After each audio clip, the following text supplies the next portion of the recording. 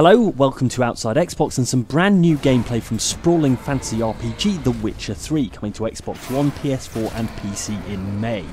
I finally had the chance to play the thing, and I reckon if you're a fan of Game of Thrones, this is going to be right up your cobbled street. You see, Game of Thrones managed to shed the beardy reputation of fantasy, de-emphasising the magic, at least initially, and making it all about the characters. The Witcher's like that too. This isn't about micromanaging whether you wear a poison-resistant codpiece or an ice-resistant one. It's about attempting to talk your way out of problems and, if that fails, which let's be honest it often does, wading in and chopping off some heads. Yes, I recognise that there are a handful of actual Game of Thrones video games, but even though it's not set in the universe, I reckon this is the traditional RPG that best captures the spirit of George R.R. Martin's often brutal fantasy epic. Here are 5 reasons why.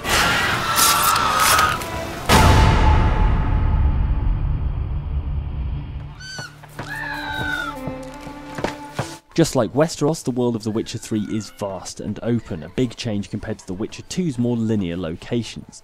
There are many more side quests and distractions this time around, but they all feature the same level of detail in cutscenes and writing as the story missions. The best thing about that is that the entire thing feels less claustrophobic than the previous game, and when you're tracking a monster, you'll be properly heading out into the wilderness, following footprints and sniffing monster poop. That is more fun than it sounds, honestly. You will give 30, and that will do. Let us settle on it, and I wish to see the transport soon. Oh, thank you, sir. Thank you kindly. As in Game of Thrones, The Witcher 3 has a huge cast of characters, each with their own motivations and affiliations. The game takes place in the immediate aftermath of a war between the Empire of Nilfgaard and the Northern Kingdoms, and tensions are still high.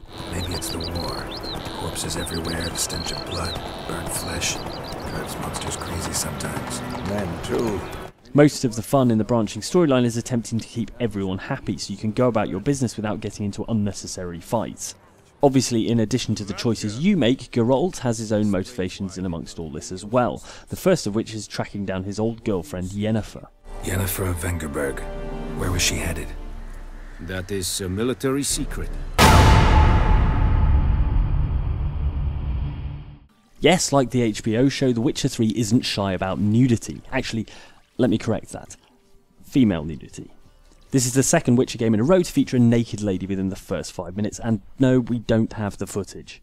Geralt takes his clothes off too from time to time, but CD Projekt Red seems mortally afraid of even showing the Witcher's bum, let alone anything else.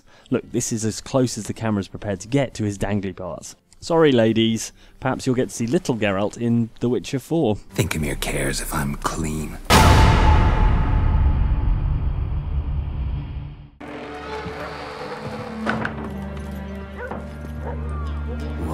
The world of The Witcher 3 is a violent place. This is the sort of grim, medieval environment where a bar brawl can end with a beheading. I'll not drink with Weaverlaw's freaks.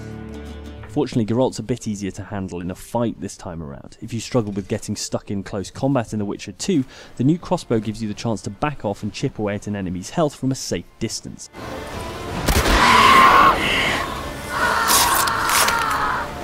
It's particularly useful against this big, ugly griffin thing.